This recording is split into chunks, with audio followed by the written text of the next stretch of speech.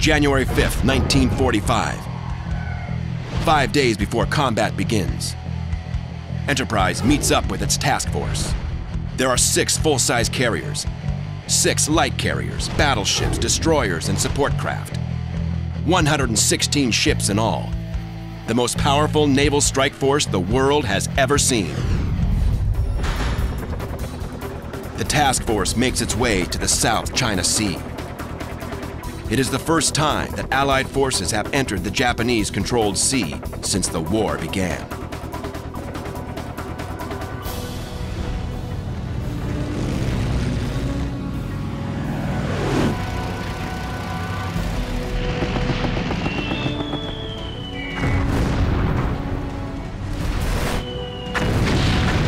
The night attack on the Japanese convoy is only the first strike. Over the next 3 days, Bill Martin's night group bombs Japanese-held Saigon, Hong Kong, and Canton. The first strikes on these vital mainland ports.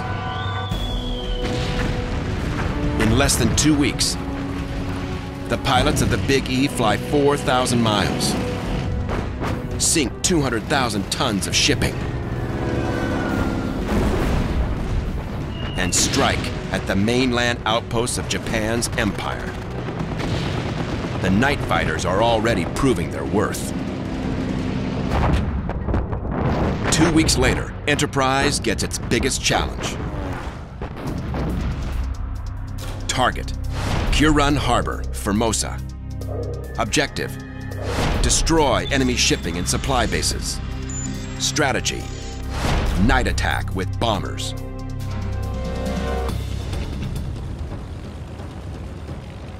January 22nd, 2 a.m. 7 TBM Avengers launch into the night. Each carries 2 500-pound bombs, 6 5-inch rockets, 1 pilot, 1 electronics officer, and 1 radar operator. Bill Martin personally leads 3 planes in the Formosa strike. The other section is led, once again, by Lieutenant Russ Kippen. They fly due west for 212 miles, then northwest for another 100 miles, until they reach the island of Formosa. The radar man picks up the pattern of Kure Harbor on the radar scopes at 4:30 a.m. The attack begins. The TBM's targets are the outer and inner harbors, fat with supply ships. Land-based targets are vital oil tanks and a small arms factory. But those who fly by radar can die by radar. Japanese radar picks up the incoming attackers, and anti-aircraft fills the sky.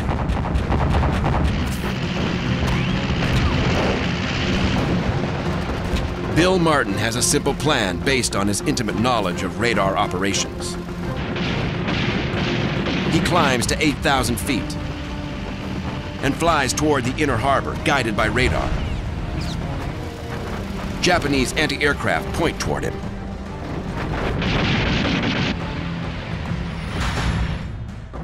What the enemy doesn't know is that Russ Kippen is flying 8,000 feet directly below him, so that both planes show up as a single blip on the Japanese radar.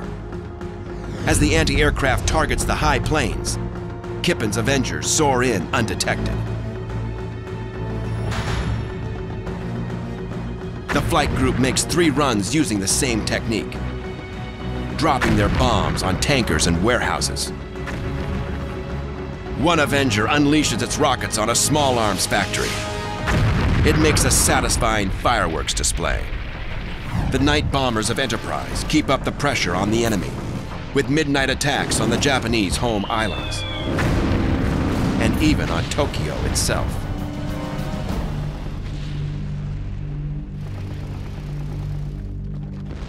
And now that the Japanese know they can be hit, they become more ferocious in their defenses and more desperate in their attacks.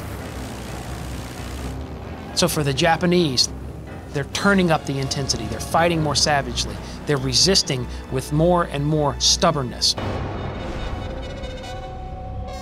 Nowhere is Japan's desperate newfound ferocity more evident than at the tiny strip of Pacific land called Iwo Jima.